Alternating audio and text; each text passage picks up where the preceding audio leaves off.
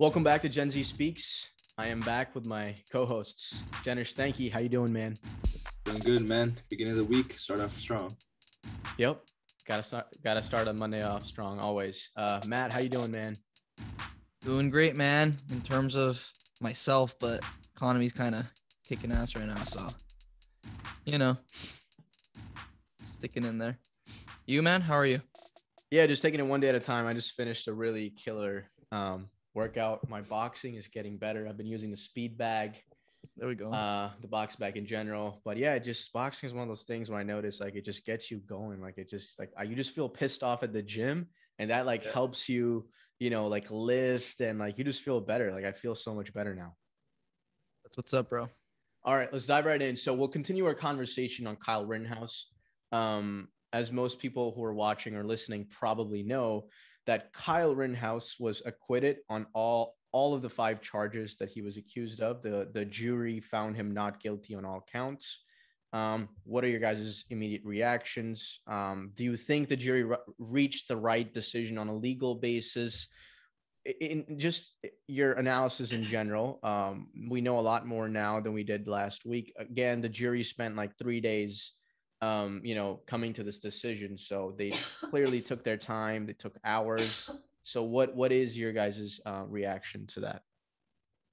Yeah, so off the bat, so here's the deal, right? So he was acquitted on all charges, and I don't agree for him to be acquitted on all charges, right? Even though, there was an act of self-defense in there. I don't believe he should have murdered them for the act that was committed, right? Like he got hit with a skateboard, that's brutal. That sucks, but to kill somebody, to shoot somebody and kill somebody, right? Or then we're watching the Tucker Carlson interview earlier, and he goes, "Oh, Mr. Rosenbaum had threatened to kill me," right? Yeah, sure. Threat is one thing, but he actually killed Mr. Rosenbaum, right? The Rosenbaum just threatened, and then a threat and an actual act is completely different. I like to say, a man's only as good as his word, right? But the thing is, he actually went ahead and killed the guy without, further notice. But off the bat, I don't think he should have been acquitted for everything, but I do think he shouldn't have been taken in for everything, right? So I think there's some things he should have been taken in for and some things he shouldn't have. What do you think, Jenish? Yeah, I mean, as far as like legalities go, the laws in that state and everything, he's found not guilty. But I also just think the prosecution did a horrible job. I mean, when you use Call of Duty and TikTok usernames as your main argument against the defense, your case is not going to be that good. And I feel like they could have made stronger arguments and could have made stronger points to, show why Kyle Rittenhouse was at fault. But I just think as far as the actual case goes, the prosecution did a horrible job. Definitely, what about you, I Ibrahim? agree. Yeah, so just to give the audience some perspective on the charges he faced 7 charges in total. 5 of them were the first 5 that the jury decided on, because the judge dismissed the other 2 were first-degree intentional homicide. The second charge was attempted first-degree intentional homicide, first-degree reckless homicide, first-degree recklessly endangering safety, and the last charge was first-degree recklessly endangering safety. So I think, in my opinion, it clearly charging him on a first-degree reckless homicide basis was a bit extreme, because that charge carries up to 60 years in prison. The only charge that in my personal opinion, that the prosecution could have made a better case of, but they did not, was count number 3, which was first-degree recklessly endangering safety. I believe the prosecution offered the jury to consider a second-degree recklessly endangering safety charge, but clearly they found him not guilty of the actual first-degree charge. So, in my opinion, we looked at the videos, right? We saw his testimony, we saw the defense, the prosecution. Legally speaking, right, Kyle did have a case of self-defense, right? Maybe, some people think it was weak, some people was strong. He did. It wasn't just that, in my opinion, let me just preface it by saying, I don't think Kyle planned on going to Kenosha to kill people. I don't think that was his intention. Again, I do think he's an idiot, and some people think that's, controversial to say. The conservative is kind of putting Kyle on this pedestal. They're treating him like this hero. He is not a hero. 2 people are dead because Kyle Rittenhouse was in Kenosha. That's just a fact, right? Had Kyle not been there, 2 people would not be dead right now. And if you look at it from a logical perspective, objectively, right, Kyle being there was a negative. Now, did he use self-defense? It's really tough to make that judgment, because I was not a juror. I did not sit through all those sessions with my fellow jurors. I did not watch the entire trial, right? I just did not do that. So I don't think it would be fair of me to make a judgment on that. But I will say that, again, that count number 3, recklessly endangering safety of the reporter. I don't know if you guys remember, but as Kyle was shooting in Rosenbaum, there was a reporter in the line of fire, and Kyle could have potentially hit him. And so is that reckless of him without regard to human life? It appears to me from the video, it is, right?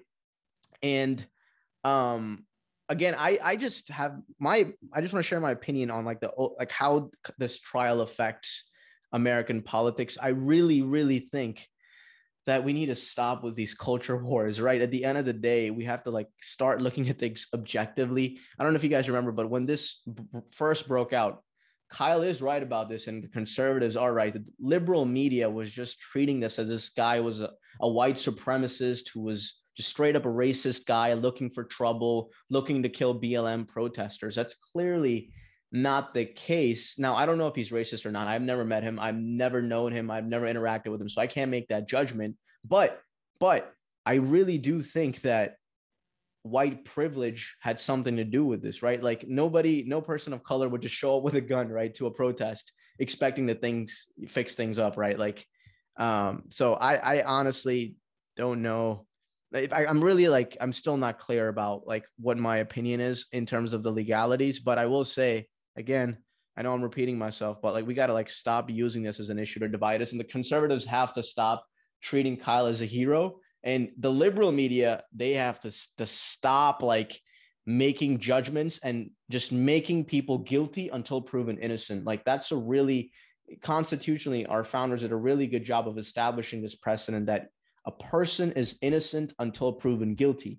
These days in the media, people are guilty until proven innocent. And that is not a good precedent to set. And that's just, I think, a recipe for disaster. And so we need to stop doing that. We need to look at the facts and not just jump to conclusions that we want to be true, right? That's what I think happened in this case. Everybody has their opinion and they want their opinion to be justified.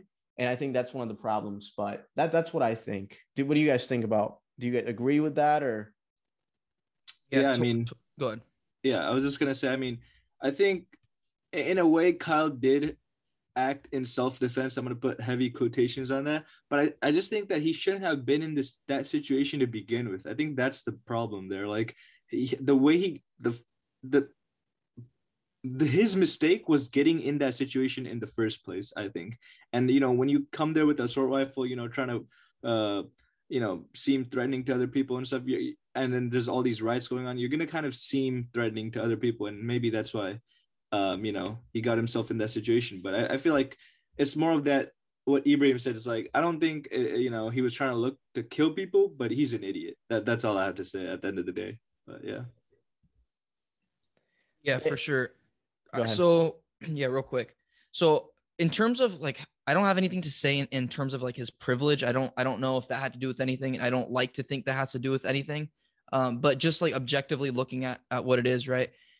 Obviously, Kyle, what you said is 100% true. Maybe Kyle didn't necessarily go there to kill people, right? Maybe the AR was just an intimidation tactic, to keep them away from the businesses, or regardless of what it was, right? The fact of the matter is he killed 2 people. Just because the other 2 people weren't okay, so just because he was there, right, and he was in the wrong for killing 2 people doesn't mean that Rosenbaum and the other people were right. They weren't right to be there either. They weren't right to hit him in the head with a skateboard. They weren't right to incite riot like they were. So just because, I just want to make this clear, just because we're saying that, you know, he was wrong in certain tasks and certain motives that he did, doesn't make the other side right. Just because he was there and killing people and we don't think it was right that he killed people, doesn't make it right that Rosenbaum was there, you know, threatening people, hitting people with skateboards, him getting hit in the head with a rock. You know, that's obviously not okay either. And I just want to make that clear because, you know, we're a small podcast right now, but it just seems like people are so angry. Like, just like what Ibrahim was saying earlier, it's insane how divisive we are, right? Because if you guys actually listen to the podcast, we are not liberal and we are not conservative. Like, I will say, like, to you guys clearly, you know, there's some things I think of more Democratic and there's some things I think of more Republican. And that's just the way I am. And, you know, my other two co-hosts here, I don't think they're straight Democrats, or I don't think they're straight Republicans. I think that things kind of sway depending on what topic it is. And, you know, if you go back to a video or two of ours, you'll see some hate comments on us. And it's like, first off, we're a small podcast facing, like, you know, explaining our opinion.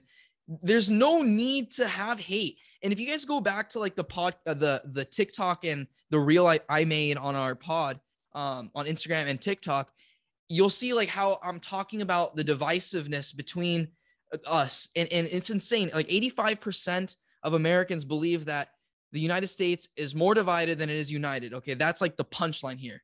That's brutal to hear. Okay, it's actually insane to see that majority of us believe that we are more divided. And honestly, it makes sense, right? We have the media guys and like information's expedited instantly and we can hear whatever we want whenever we want, right? And just like reporters are obviously the media sending information out and they're trying to get the clicks, they're trying to get the views. And so they're saying things that are extremely divisive because that's what gets people's attention. It's not right. And it continues to happen. People continue to hate. And, you know, it just seems like resentment and anger like bruise in people, and they just want to go ahead and they won't say it to our face, right? I guarantee somebody won't go ahead and say it to my face if we're having this opinion in person.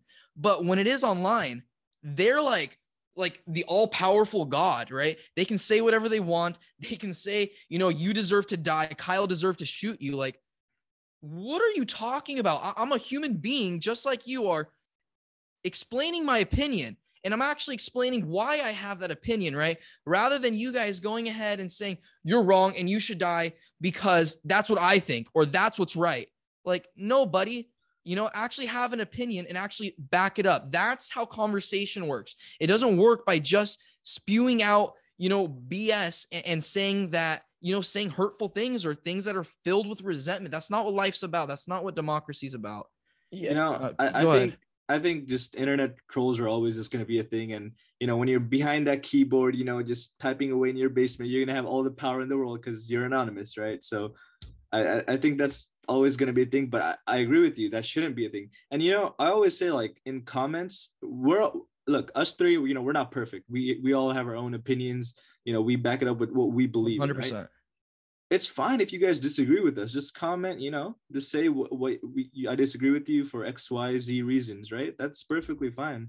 I mean, that's how I think conversation should work. And that's why we're doing this podcast. You know, if you guys disagree with us, feel free to prove us wrong, you know, change our minds. We're open to that. But I just feel like some discourse is not the correct way to do it. It's just, it's better to have a conversation rather than to be threatening, if that makes sense. That's just the world of social media, right? Like you were saying, I think this is always going to be the case. People are always going to be like, you know, especially in politically charged conversations, people tend to have like a really, really hardcore opinion, and they feel threatened personally when their opinions are challenged, and they kind of want to make it feel like, why isn't the other person thinking what I'm thinking? They're wrong. They're the problem. Like one of the people in our TikTok accounts, right? We posted a short video. Again, like that's the thing with TikTok is like when you're watching a really, really short video of someone explaining something, you're not going to be able to give the whole perspective or the whole story. And so I will admit that people are reacting to what you're posting. And one person just said that you are stupid, must be a Democrat. Hope he will visit you.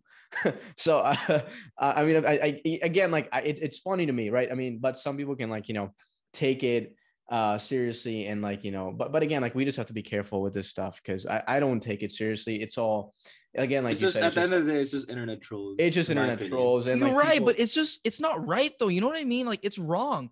of So course. you guys know me, right? Like I'm the type of person that you say something, you're gonna say it to my face. Don't talk behind my back because that's just the way I am. And it just pisses me off that people are like, first off, I'm not the type to comment on anything, right? Whether I think something's good or bad, I just don't comment on anything. I enjoy the video for what it is at face value or whatever, right? But if I do comment something or if I say something, it's 100% something I will say to your face. And that's the ticker. That's the ticker in me. Like, I don't understand why people are so confident behind a keyboard. Like, do they realize that they're behind a keyboard? If they're in front of the person, maybe something physical is going to happen and maybe they're going to get their ass beat. Like, that's just the reality, right? And they don't care. And maybe that's just the old school mindset in me or whatever, but it's just that really irritates me. I don't get what goes on in somebody's head where they're able to type something out and not able to like back it up. Does that make sense? Because one, it's impulsive, right? When you see a video of someone and you disagree with it, it's really easy to just type it up and be like, hey, you cuss them out or something, or say like, hey, you're wrong, you're retarded, or something along those lines. It's like, that's obviously like insulting to the other person. It's really easy to type something up in 30 seconds, you forget about it. And I feel like psychologically, maybe we should interview someone who can speak more to this, but psychologically, I think it's maybe gratifying, like on a short-term basis for them to make the other person feel down and they feel better about themselves. Like, oh, this guy is an idiot. I'm clearly more informed and I clearly have a superior opinion. So I think it has a very psychological basis. And a lot of us are now in tune with that, like, way of life and practice, at least when it comes to social media. But back to the Kyle Rittenhouse case, I also want to just make a quick couple points. A lot of people say that Kyle was there to save businesses. But Kyle was lying to people that he was a certified EMT, and he accepted this in his testimony. When the prosecutor asked him, he said, I told him I was an EMT, but I was not. So he admitted that he was lying there. So when people say that Kyle was just there to protect people, to save businesses, the guy was not an EMT. Maybe he was CPR trained, man, but CPR trained does not mean you're a certified EMT person, right? And so when people use that as an excuse to why Kyle was there, that makes no sense to me. And again, this kid, I will cut him some slack only because he was 17 years old. So I have sympathy for a 17-year-old kid who's clearly not mature enough. But I don't understand why he was there carrying an AR-15. I don't think that did anything. Carrying the AR-15, again, other protesters were also carrying guns, by the way. So it wasn't just Kyle. I would admit that. But to me, objectively speaking, there was no need for Kyle to be there carrying an AR-15. If he truly wanted to just be a medic, he could have done that. But again, in this testimony, guys, remember how he said, I picked up the AR-15 because why? Because it looked cool. It looked cool to him. That just goes to show how immature he was and how much of an idiot he was. And maybe the prosecution should have honed in on that fact instead of like Janish was saying, using the fact that he played video games, violent video games, or his TikTok account was something. Again, like his TikTok bio was, I'm just trying to be famous, bro. Like, again, like this kid is looking for attention. Again, I'm not going to use that as some sort of fact to say, oh, he was going there to kill people. That's clearly not the case. There's also a lot of video of Kyle that was not admitted in trial. So there was a video of Kyle, like, beating up, punching a girl, not related to this, like earlier. I don't know if you guys have seen that. Kyle was like beating up a girl or something. There was a skirmish or fight and he threw punches at this girl. There's a video. Again, I don't know if this is like confirmed or not. There's audio of him saying, hey man, if I had a gun, I would shoot at those protesters.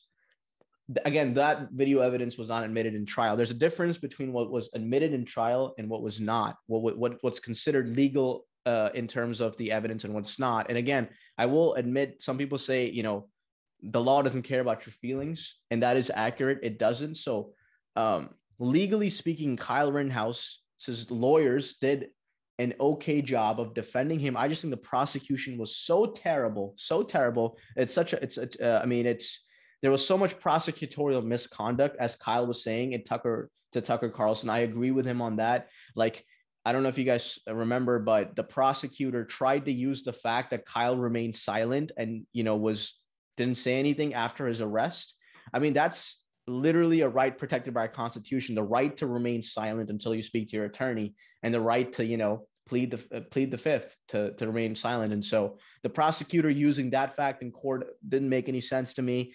But again, the judge, like you said, Matt, last podcast, the judge clearly, there's a difference between being, non-biased and kind of like the judge always kind of has to be harsh on the prosecutors since, they have the burden to prove what they're charging. But still, like, the way he was acting, it was clear that he was really in favor of Kyle. Objectively speaking, right? Objectively speaking, people say that Schroeder, the name of the judge, like he's usually really harsh on lawyers. I get that.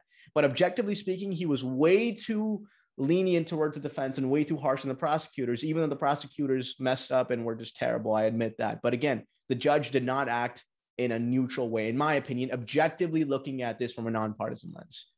I know. I also saw that a lot of lawyers were saying how they kind of prosecuted on the wrong charges. So, instead of maybe prosecuting on charge of like, violence or something, they could have prosecuted on the charges of, lying about the whole EMT thing or some other charges, right? So a lot of lawyers were also saying about that. I also read somewhere else, and like, you're going to law school, Ibrahim. They said law school professors are going to use this trial to show what not to do if you're a prosecutor. And that I was like, yeah, that's probably going to happen in the future. It just on the legal basis, it's mind-boggling to me that, he wasn't doing anything illegal carrying that AR-15, being under the age of 18. A Wisconsin statute lets people carry those guns for hunting purposes, guns that are like larger than 16 inches or something like that. So AR-15 qualified under that code of law, which makes no sense to me. If I pull up with the AR there, I would be fine, right? Yeah, because it's an open. If I had a weapons, my understanding, yeah. If I had a weapons license, obviously, okay. So I mean, it makes no sense to me, like, right? I mean, like, it is legal. I get it, right? But again, like, makes you even need a weapons license? I don't think you do. You don't? I think you just need a hunting license, which is like $50. Wow, that's crazy. Yeah. That's pretty universal, but I agree with you guys. I just think it was a terrible case overall, and I think it was just very poorly executed. It could have been a lot different. Again, I don't know if it deserved the traction it got. Maybe because it was just during such a divisive time period, like BLM. Maybe that's why it gained so much traction. But I just think that there's a lot bigger, things to tackle. And this was just one of many things that happen every single day. And of course, it deserves some importance. That's why it's in court, right? But I don't know if it deserves the momentum that it gained. And, maybe it is just a case to take away our time while something else is going on behind the scenes.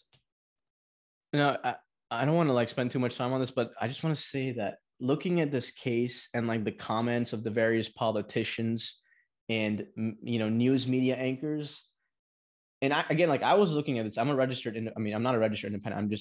I'm an independent. I'm not a registered Democrat or Republican. So I was kind of like trying my best to look through this from a nonpartisan lens. And I know I used that term before, but I'm going to keep using it because I don't want anybody saying that I'm a Democrat or Republican, because I'm not either. I'm an independent. But my point is, people were just rushing to conclusions based on their preconceived notions. They really wanted their opinions to be justified on both sides of the aisle. And it kind of like just showed me how people in media really do not have the best interests of the American people at heart. They really have the best interest of their ideological scale and the people that they agree with on their mind. They really don't care about the truth. Honestly, they more so care about giving their opinions and just rushing to conclusions on both sides of the scale. Like, they're both guilty of this, the left and the right. Clearly the news media in the beginning, yes, CNN and MSNBC, they clearly were wrong about Kyle. I would go as far to say they lied about Kyle Rittenhouse. They did. But then Fox News idolizing this kid and like making it look like he is this great kid who never messed up in life, right? And came to Kenosha to save the city of Kenosha. That's just not being honest. And people who are supporting Kyle because of that fact makes no sense to me. And again, I have sympathy for Kyle because he is going to have to live with this for the rest of his life. You could clearly see he has PTSD during the trial. I don't know if he now feels remorseful because it almost felt like he was just crying. I don't know if he felt remorseful. I didn't see that in him. I just saw him giving the vibe that, hey man, it's not my fault. It's not my fault. Right? Am I right on that? Like, that was kind of the vibe he was giving. Like, again, I do accept that he was crying, sure, for himself, but it almost felt like he felt so bad for himself that he wasn't thinking about what he did. Do you guys agree with that? That's just my opinion on what I saw. It was just more like he was having a kind of flashbacks. That's what it happened to me. Like, that's how I saw it. It's just like he's having flashbacks and he's seeing all these things would happen when he shot up people, and not because he shot the other guy. I think he's just kind of, that was a hectic moment in his life, obviously. So that's what I think. Yeah, I gotta disagree with that. When I watched it a couple times, him crying, and I do not think that was real at all. I feel like that was an extreme pity cry. I don't want to say pity. I think it was just him acting the fool. I think he tried to cry to prove some, incite some emotion out of the jurors or out of, the viewers. I don't agree that it was real. You see his face. He's crying, blinking like crazy. I don't think it was remotely real. I believe, he said in the Tucker Carlson interview that people thought that his defense, that he, got with the prosecutor and they created this strong defense or self-defense thing prior, maybe that didn't happen, but obviously he's, when he's on the defense, when he's on the stand, he's not dumb, right? He's not sharp, but he's not dumb either. And I think he has enough sense to know that if a question is asked like that and you start crying, that's for sure going to incite some emotion. That's just what happens, right? You cry, people naturally feel bad for you. And I don't believe it was real. I just think he looked like a clown while crying. Yeah, it was fascinating because defendants usually don't take the stand. They never testify during their own trial. So that was fascinating to see. But again, man, I'll give him that. I can't. In my opinion, to me, again, looked like the kid really was just felt bad for himself.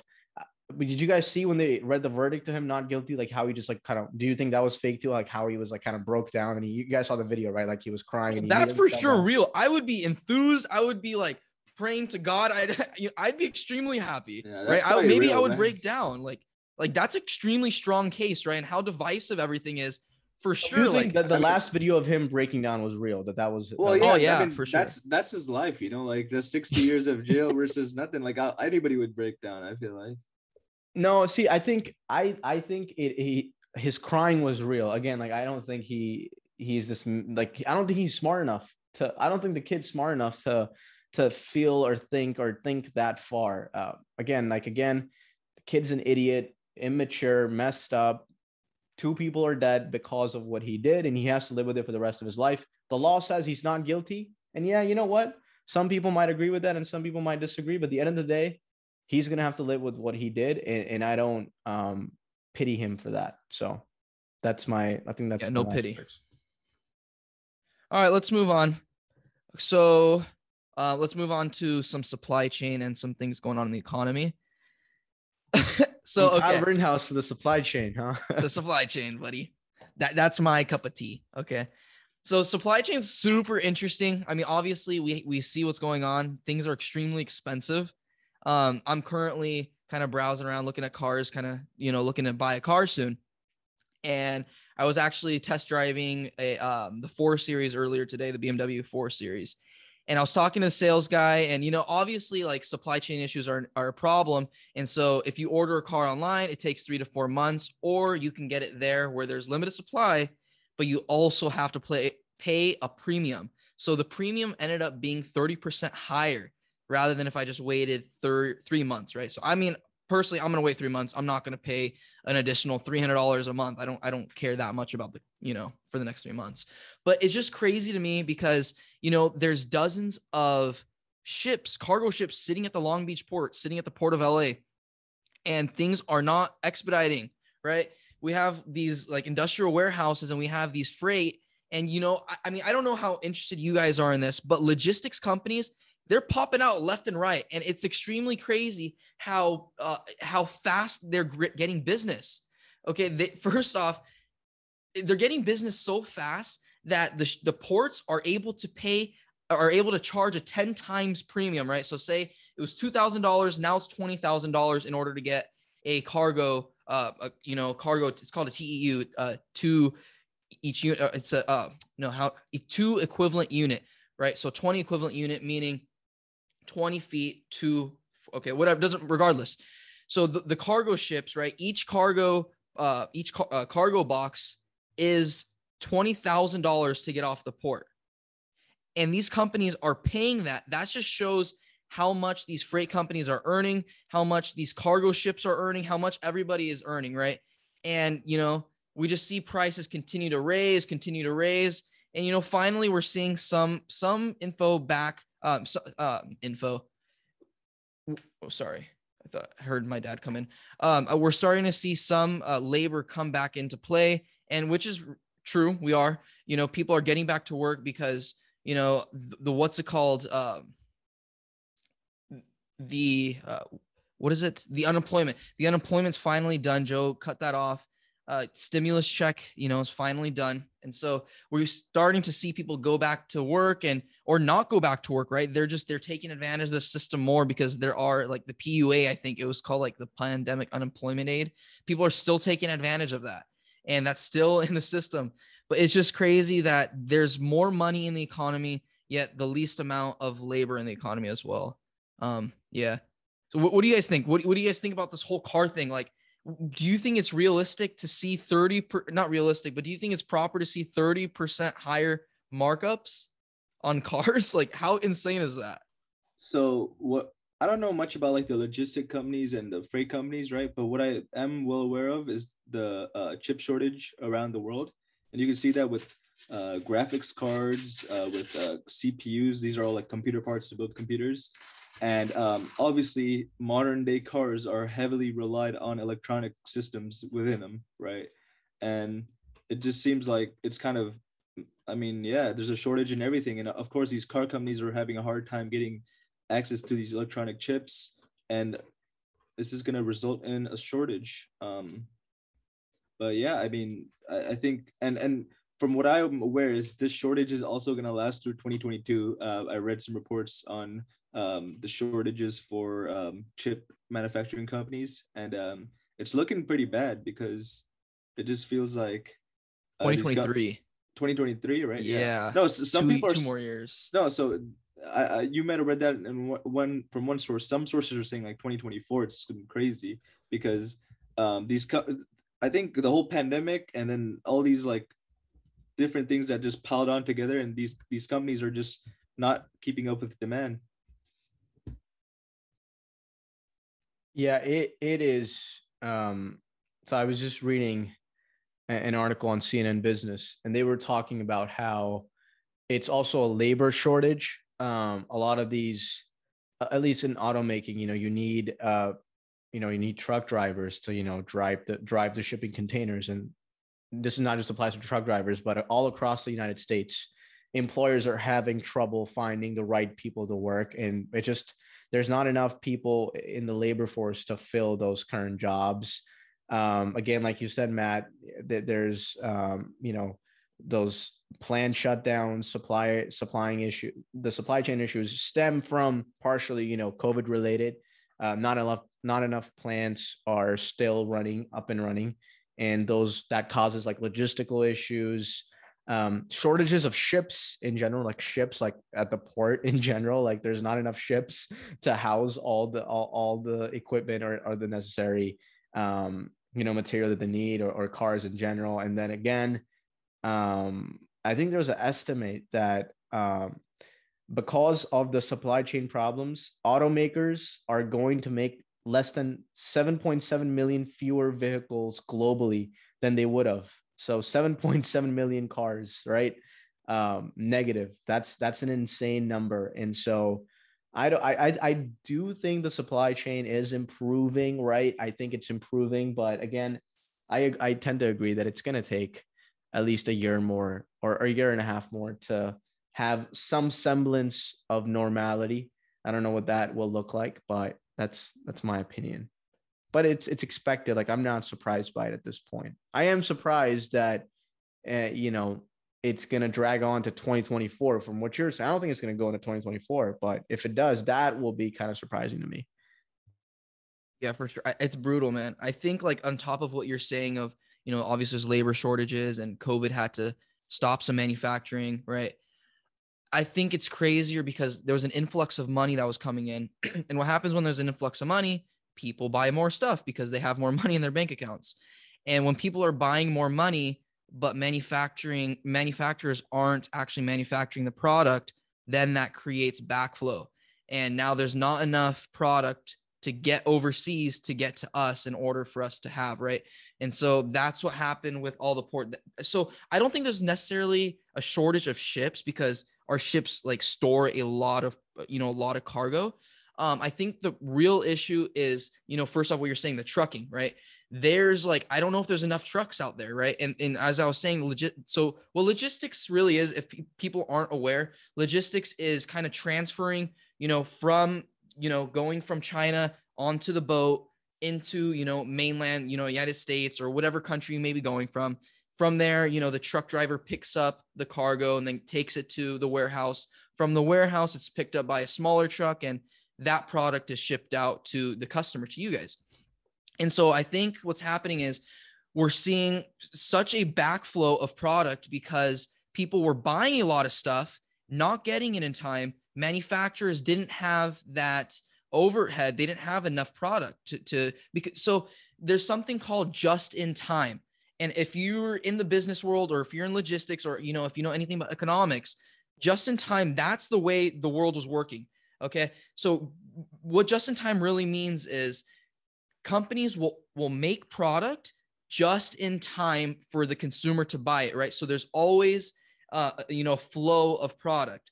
But what happened was, since so many people were influxing, buying stuff, that model doesn't work anymore. So now what they are actually shifting to, it's called just in case. So they're actually making more product just in case it sells, right? Not necessarily it will. I mean, in this day and age, it's going to sell regardless of what it is because of how much money is in the economy. But I just think that's interesting that they're changing their whole inventory management system because of COVID, because of how much money was in the economy. And, FYI, let's move into the housing market, right? So I was reading, I don't know if you guys know what Redfin is, but do you guys know what Redfin is by chance? No, I'm not aware. No. Okay, so what Redfin is, it's the modern brokerage. So you no longer need a Keller Williams, you no longer need a Century 21, a Colliers. You have this thing called Redfin. And basically what it is it's a website. You type in your exact needs, an agent will be supplied to you. You don't have to go look for a solid agent. This agent will be supplied to you. They will tell you what you want. I mean, they'll tell you, the exact preferences you want, and then they'll send you whatever info online. So you don't really even need to, browse for homes anymore. You can literally go online and check for things online, whether you like the house or not. I don't necessarily agree with that. I think if you're buying a house, you should at least go and feel like it's homey, like it feels like home. I think that's extremely important. But regardless, we're moving to a digital age and Redfin is coming up big time. And so the crazy thing, what Redfin just said is that obviously things aren't going to slow down. Interest rates are going up. So that we're going to see about 3.6% increase over the next year. Sorry, not increase. It'll be at 3.6%, right? We're currently under 3% interest rate, which is historically low.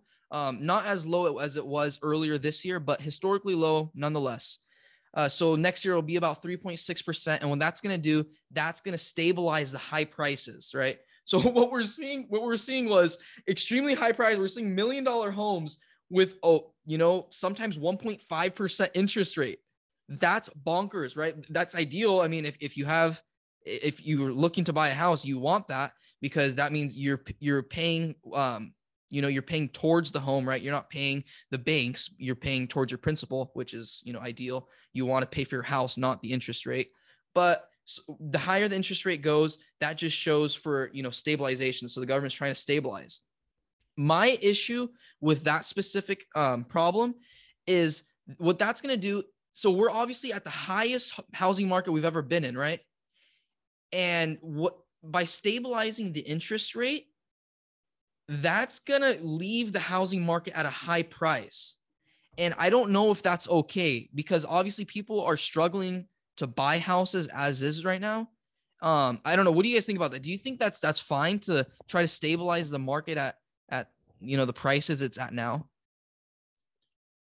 I mean, the prices are like super high right now. I feel like if like your traditional family, making like 60, 70K a year, especially in California, it's like impossible to buy a house at this point. Like, I mean, the down payment, like think about it, even if you put 10% on like a set, like to get even like a decent house, you have to, like in this area, like where we live, LA, around there, it has to be, it's like a decent house is like $700,000, right? And at $700,000, a down payment is like $70,000, which is a lot of money for like a family that's Minimum. making Right. average income, right? Yeah. So I don't think I hope the prices are lowered, because not just for people, just because the housing market, but just for people who want to actually buy houses and not just live in apartments their whole lives. I'm just so on this issue. I did want to bring up the point that President Biden just renominated Jerome Powell to be the Fed chair again. Like the Fed chair serves 4-year terms, and he nominated. Yep, Jerome Powell, Money Powell. He is going to be the Fed chair again for the next 4 years, and I actually agree with this move, because I actually genuinely think that Jerome Powell has operated in a nonpartisan way in terms of, but whether it be his actions regarding setting the interest rates, again, like the central bank controls monetary policy. And so I actually agree with, a lot of the things that Jerome Powell has done. Again, definitely he can do more in terms of regulation and stuff like that. But going back to your point, Jerome Powell has consistently said that inflation is transitory, and that these supply chain issues will eventually become better. But I have noticed the Fed is, increasing a little bit, changing their tone in terms for inflation. It's definitely more deeper than I think the Fed had anticipated. In terms of what that means for American families, I really think, like, genuinely, again, think that this is just a period of time that's tough economically for American families, and that it will surpass eventually. And that the government has really done during the pandemic what they could have done. They could have definitely done more, but they didn't do a terrible job in terms of economically to support American families. I think they did an okay job, and inflation was bound to happen. I'm not surprised. And so this is short term. It's not long term. That's my opinion. I just think, I don't know if the house prices are going to go down at this point. It just seems like, unless there's some crazy bubble crash that's going to happen in the future, which I don't think in anytime soon, but who knows? Maybe, Matt, you have a better perspective on this? So what I think is going to happen is, I don't think it'll be like this forever. I think there's been an influx of money in the economy, and people have taken advantage of this downturn. And that's why houses are being bought. And, international. So we're at the highest point where international citizens are buying, property in the US. They're buying it more than they have ever bought before. And there's a lot of foreign money. Okay. There is a lot of foreign money. And those are the people that are buying the houses in order to catch the investment, right? Because they believe whatever they believe, regardless, right? What I do think is going to happen is, I think eventually things will simmer down, because there won't be as much money stimulating in the economy. But you know what won't change? So check this out. Because people can't afford houses, they're going to be renting, right? And what are the landlords going to do in those apartments? Because the citizens have no choice but to rent. Raise the prices. So they're going to, exactly. Over the next year, apartments and rentals are going to increase by over 7%. That's insane. I don't know if you guys register that. 7% for 1 year is insane. That's ridiculous. Yeah. Okay. Our inflation is average 2 to 3% increasing a year, right? So, it's not ideal to increase your rents 2 to 3%. That's kind of like, you don't want to do that because you want to keep your renter. But to double that, double your your high 3% into 7%, that's bonkers, right? That's a lot of money that's being increased. And what usually when you rent a house out, or you rent an apartment out, so say you're spending $2,000, or say you're spending $1,000 a month, right, on renting.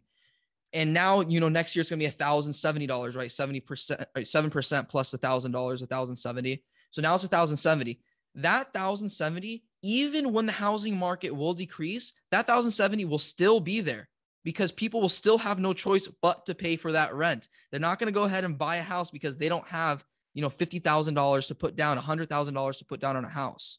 And so they'll have no choice. There's going to be kind of a, I don't want to say a triage, but I don't want to say like a market, not ceiling, right? But a floor. I don't want to say a market floor for these prices.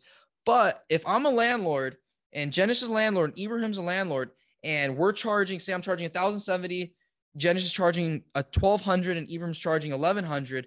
We're not going to want to decrease hours, right? Because then other person's going to decrease, and then the cycle continues. You're going to continue to decrease in order to beat the other person. So what's going to happen is you're just going to say, hey guys, let's just keep it as is, and then we'll still, we'll still have an inflow of more money rather than not having the inflow at all. That's just some basic economics. But yeah, I just think. Go ahead. Yeah, quickly, I wanted to point out real quick. You talked about a Redfin, right? Where they assign brokers. Brokers, right? You said or agents. Yeah. Sorry, agents. Yeah, they assign agents to, like, if you want to buy a house, they'll just assign an agent to me, right? Do you know, like, if that's the first company to do that, implement that technology? I feel like Zillow should have done that, or is that just me? I feel like so. Redfin has just been the most efficient with it. I think Keller Williams tried before because Keller Williams is the largest brokerage in the country. They're just not as efficient because they didn't start off that way. And there's some older guys running Keller Williams, and there's some older guys running Century 21. So they're more traditionalist. But the guys that started Redfin, they're more. I don't know if they're millennials, but they're definitely more in touch with the internet and digitalizing things. They've honestly done an efficient job. And by the way, Zillow, so, sure, Zillow, okay, I don't think Zillow should be a Redfin because I think they're more traditional based, even though they're online and digital based. What they're really good at is showing people property, right? And, posting property. I don't think they're necessarily good at being a broker because what brokerage entails is negotiation. And I don't necessarily think that Zillow has that inherent, if that makes sense. But if Redfin, if they started off as a brokerage, they understand negotiation is part of being a broker, being part of being an agent, right? And so that's inherent in their values, in their mission, right? In their mission as a Redfin broker. And so I think that it makes more sense for this, for Redfin, a newer company, to do that rather than Zillow. Yeah, I see. So it's pretty much like kind of the skill of brokerage is harder to like learn than skill of like for Zillow it would be way harder to go into the broker business rather than from Redfin to go from broker to being more technological based and then implementing their brokers knowledge. 100%, dude. 100%, right. Because brokerage is a skill, right? But Zillow has I don't know if you know what the MLS is, right? But the MLS is multiple listing site. And so it's really easy to put, all you do for Zillow is you put information into a website, and then that website, shows what people want, and people look what they want. And so that it's not really a skill, it's just information to be used. And so Redfin goes ahead and utilizes that information in their brokerage skill. Yeah. You guys want to move on? Yeah. I mean, the last thing I want to just cover real quick, I saw a recent story, and this is actually really interesting. It's some geopolitical affairs. Russia. So U.S. intelligence has found that Russia is slowly moving troops into Ukraine and around that area. And this was kind of seen from 2014. U.S. intelligence have kind of reported that, Russia's interested in, going to Ukraine and claiming the land and, maybe even taking over possibly, right?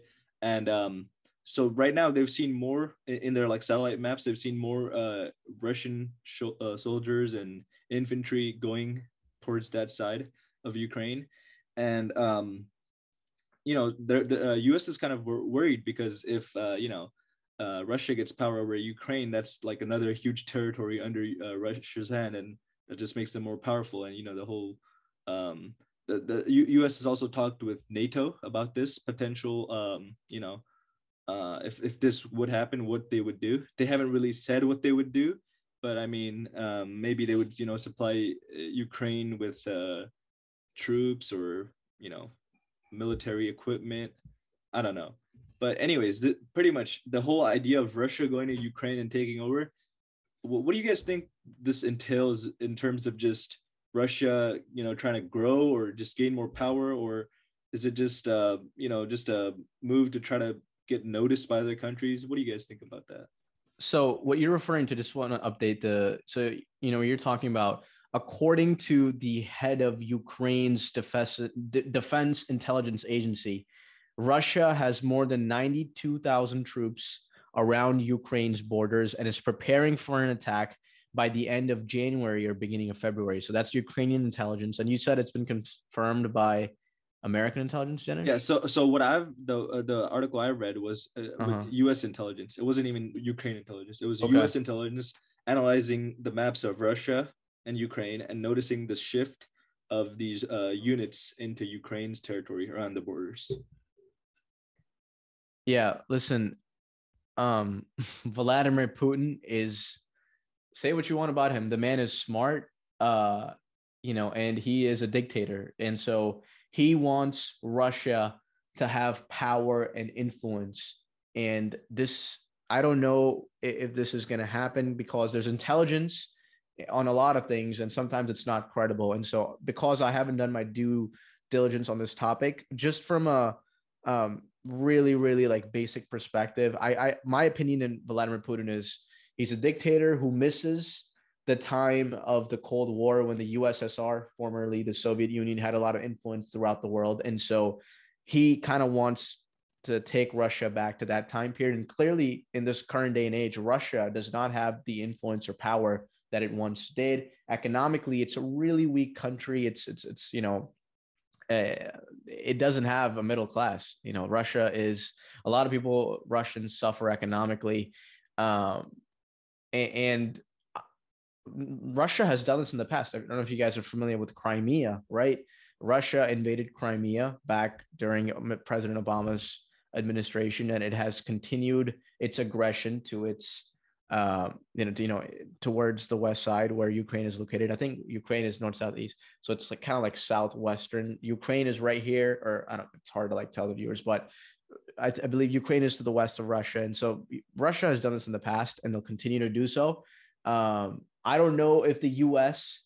needs to be directly involved. I mean, it definitely is because of NATO and because of our alliances with a lot of European nations. But it's going to be fascinating to see what happens. But again, I just haven't done my due diligence on this specific story, so I don't want to comment further, but that's just my general impression. Just some background information, just well, if you guys didn't know, Ukraine is pretty huge. I mean, it's a huge territory, and it, just to give it more perspective, it's southwest of Russia, and its borders Belarus, Poland, and Romania. So those are the borders of Ukraine. For sure. Again, just like Ibrahim said, I haven't done my due diligence either. I think that was funny that you said you don't want to comment further, but regardless, I think I 100% agree. I think I refuse to comment further. That was pretty comedy. So what I think is, I think Putin, misses the days where his power meant something, and it definitely does mean something, right? He's arguably the richest man in the world. Arguably one of the most powerful men in the world, depending on who you talk to, right? And that's not a joke. That's something serious to play with. That's not something serious to play with, right? But what I do think is, I don't know. I mean, I'm what we're seeing, right? We're seeing a lot of tactics like the last 10 years, I want to say. It just seems like there's an information war, and there just seems like there's war. That's cyber war, right? Like exactly what we're talking about. And I don't know what his game plan is, obviously. But what I do think is he's just trying to gain some more traction, gain some more power in case there's a third world war, which I don't think he would. I don't think he would mind. I think he'd be okay with it, right? Again, he's a dictator, and he's just, he's trying to gain more land. More land means more power historically. And Nah, bro. so He's not. yeah. He's not a dictator, man. He just got all the votes, man. Just like he did for the last like 20 elections. He's just been getting all the votes, man. Yeah. I mean, he Hey, gets like 75% of the vote hey, consistently. whatever you want to say about the guy, Russians love the dude. They love him, man. I don't You know, know. dude, I'm telling you, bro. I was so funny story. A couple years ago, or I think last year, right before COVID happened, I went fishing at the Huntington Beach Pier, and there was a Ukrainian guy and a Russian guy, and they were talking about Putin, and they were like infatuated with this man. They thought he was the epitome of power. They thought he was the epitome of a man's man, and they thought he was doing an excellent job. They don't believe that he's, they don't. Yeah, I mean, obviously, information over there is different than information we receive, but regardless, they like the guy. You know what I mean? It doesn't matter. What doesn't matter what the information they're being told. They enjoy his presidency, and they enjoy his tyrannical reign. So Look, whatever you want to say, it's happening. I think people maybe like his personality and the way he presents himself. He presents himself as this like macho, strong man. He's a former KGB guy, KGB being their like CIA version of intelligence agency. I don't think that the average Russian appreciates the state of the Russian country in terms of the economy, in terms of how much power they have, and how, again, like Russia is suffering economically, and they have been for the last decade. It's not doing well. The middle class there doesn't exist, in my opinion. And going back to your point, Jenish, on the Ukraine stuff, Russia has conducted aggressive actions against Ukraine. Again, like I said, in 2014, they illegally essentially annexed Crimea, which is to the south of Ukraine. And it's funny, I was reading an article about this, and Moscow dismissed these latest concerns. They said it was alarmist, quote, alarmist. And so they're dismissing this. Again, Vladimir Putin lies. He lies. He's a professional liar, and he is like so good at it that you can't even tell he's lying. And so Russians lie all the time. I do think that this is concerning. If this is true, 92,000 Russian troops have amassed. If this is actually true, this is definitely should be concerning. And Putin is hard to predict. The guy is hard to predict. I don't know what's going to happen.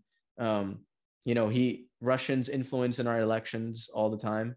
And United States does in other elections as well. But Putin's a smart guy, and I don't know what he's doing here. I just have to do my due diligence to look more into this. But wait. So you think 92,000 Russians surrounding a third world country is scary? You think it's concerning?